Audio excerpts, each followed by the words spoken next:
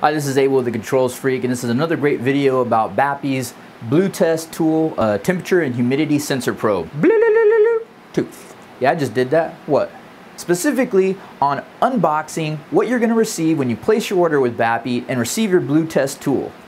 So once you order your BAPI Blu-Test probe in the mail, you should get a container like this. I'm just kidding, this is a shipping container, but it did raise some eyebrows when I pulled this baby out of the P.O. box. Here we go. A little bit better. Alright, so when you order the Blu-Test sensor, you'll probably get a box similar to this. It's a pretty little sturdy case that you can keep the probe in and all the documentation. It's pretty handy and definitely sturdy to throw around inside of a truck. It's not going to get damaged or anything. So let's open it up and take a look. So we've got some foam padding to protect the sensor and not much to it. It's the sensor.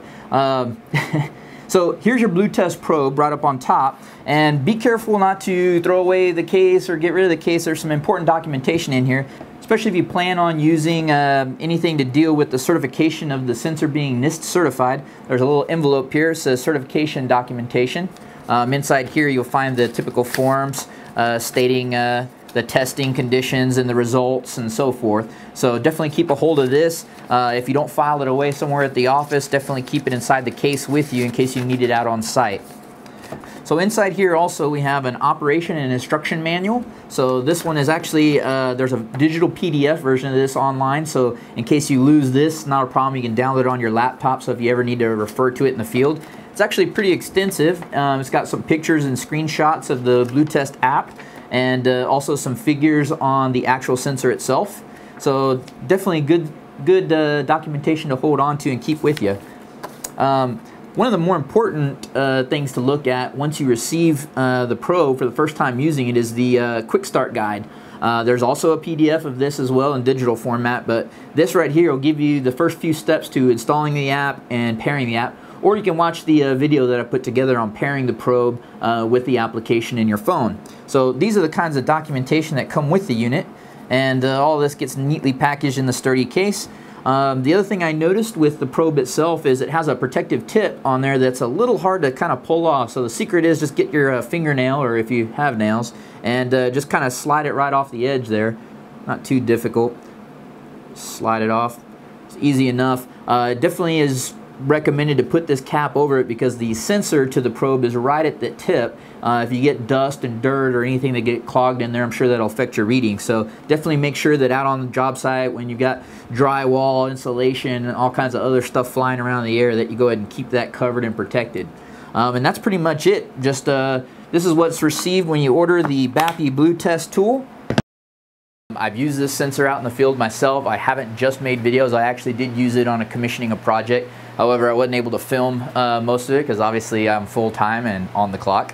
So unfortunately I didn't get much footage of me actually using a sensor, but I did use it for about 2 days. Did some commissioning on a couple of different air handlers, and it worked great. I was able to set the sensor inside the air handler, was able to take some measurements, log it to my phone, and then because in the case of where I was at, my laptop was a pretty good distance away, I was able to take immediate readings at that moment and then be able to go walk over to the laptop later and then record the readings all at once. So it was actually pretty good. It worked out really well. I was able to use the sensor and actually get into these units. They were pretty large units, so I was able to actually stand in the unit or have my intern Ben inside the unit holding this while I was looking at my phone to see what the distance was. These are actually built-up air handlers, so they had metal walls all around it. They were a good, I'd say 12 feet tall and about 30-40 feet long, and I was able to actually receive the signals that he was reading while standing inside the unit. I was able to get the reading standing across the room, which is a good another 30 feet or so, which is almost at the limits of what Bluetooth says. I think it's something about 30 feet for Bluetooth. So it was a very reliable signal. I was able to get them every 15 seconds like normal, so worked great for me. And wanted to give some feedback to BAPI, which actually a lot of it they had already had it in the works. So be prepared to get some new things coming out from BAPI with the Blu-Test. Some of those suggestions were things like adding some sort of a clip to be able to hold it. One of the things I encountered when I was at a particular project was while I was in the unit, I noticed I kind of had to still remain in the unit to really put it where I wanted to in a large unit. I needed to say hold it up to like right here or down low. There was a couple of instances where it wouldn't have been very good to be able to set it just on the floor like this, especially with the wind blowing, it would have fell over. So BAPI, already knowing this, they already came out with a cool little clip that attaches at the end of the probe to be able to hold it in place.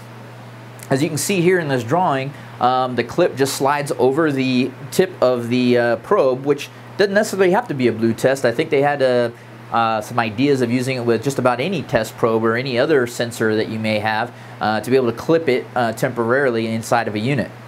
Another thing to note about the sensor is that right at the very tip of the probe is where you actually have part of the humidity sensor. So one of the things you'd be very careful with in using this is when you shove it into a unit that may have insulation and so forth, you might just want to make sure that you don't get dirt or dust or insulation stuck in between there. Just kind of want to make sure you be careful with the tip there.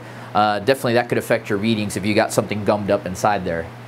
Taking a look at the end of the probe, it's pretty easy to take it apart, and honestly there's no reason why you would want to other than to change the battery. They do talk about in your user manual to have a tool to be able to, quote, open it up. Not really necessary. If you just get your hand wrapped around here, apply a little bit of pressure, not too much, and just this cap right here just twists off pretty easily. It's not a big thing. Once you get it off, there's really not a whole lot here. Really the only reason why you would ever need to do this is to be able to access the internal battery for replacement. So no real good reason to take it apart, but it is pretty simple. You don't need a special tool. BAPI's guys are really on top of this tool. I hope they do some great things with it. I definitely am looking forward to seeing what else they come up with. Thank you to BAPI for giving me a chance to review the sensor and give my thoughts about it. I know it's something a little different for a manufacturer to send out a sensor to be reviewed by somebody in the HVAC or controls industry, but thanks for watching the video. I appreciate you supporting the Controls Freak. Don't forget to stop by the website if you're watching this on YouTube and take a look at all the other great information that's available. Don't forget to like and thumbs up the video if you think I'm doing a good job. If not, hey, leave some comments if you got questions or concerns. I'm sure BAPI's representatives will be paying attention to those comments, so leave them down below. Thanks a lot.